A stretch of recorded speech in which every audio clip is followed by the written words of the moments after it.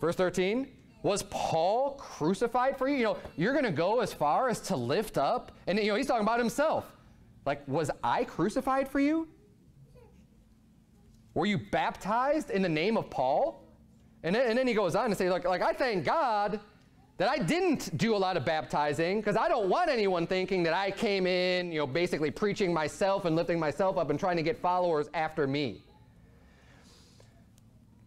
One of the things that we see here, though, is that obviously there were influences within the church of these other apostles within that church. So there were these great leaders, and the believers in the church at Corinth were obviously listening to and kind of getting guidance from and leadership from these other great men of God.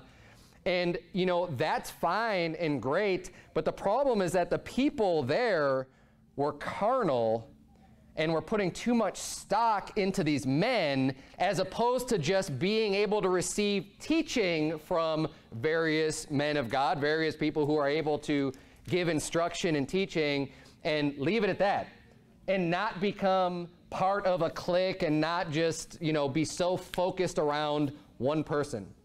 Now turn, if you would, back to chapter 3, because chapter 3 goes into this a little bit more detailed. Between chapter 3 and 4, we get a lot more information kind of about what's going on with this subject. And this is an important subject, okay?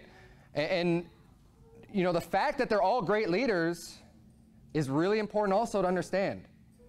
It's easy for us to see when people are following some false prophet, you know, hey, call that out, right? We don't need to be, you know, so many people unfortunately get caught up in cults of personality and just lift up and exalt, oh man, this person, it's like they're the second coming of Jesus Christ or whatever.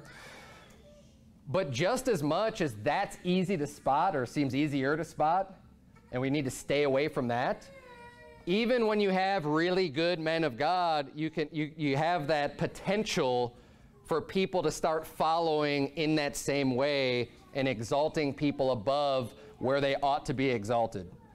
Now, great men of God like the Apostle Paul, like Peter, they ought to be respected, right?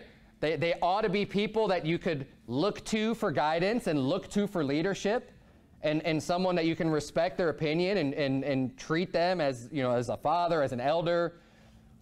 But they're still a man. That's right. And you have to remember that. And especially, you know, the Apostle Paul was someone who's greatly used more than any other as far as, you know, receiving all of this great scripture, being used mightily of God, making all these travels, winning so many people to Christ. You can see how it could start to be easy where people just, any word that comes out of the Apostle Paul's mouth, man, I'm just going to believe what he says because he's doing all this great thing. It's like, hold on a minute there.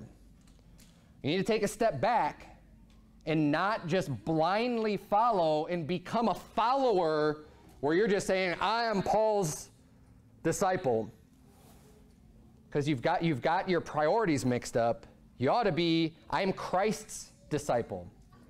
And these men are going to help me, right? These men, God has put in positions to help me to grow, to learn more. But you know what they're going to help me to teach? To follow Christ.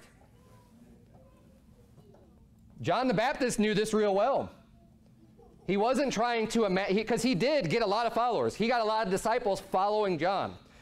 He started baptizing people. He had a lot of people following his ministry. He made a big stir. He made a big commotion. There's a lot of people talking about his ministry, and a lot of people joined to his ministry. But you know what he did? He says, hey, it's not about me. Follow him. Hey, behold the Lamb of God. Hey, that's who you need to be following. Follow Jesus. I'll help you follow. Yeah, there he is. Go, follow him. He must increase. I must decrease. That was the message of John the Baptist. And you know what? That's the same heart and attitude that the apostles had too. It's not the apostles' fault. It's not Peter's fault. It's not Paul's fault that people are trying to lift them up and exalt them. They're just preaching the word of God with power, with the Holy Ghost. They're doing what's right. They're getting a lot of success. They're doing a lot of great works for God. It's the people that are being carnal and choosing to exalt someone. So first of all, we can't blame Paul. We can't blame Peter because other people are doing this stuff. It's not their fault.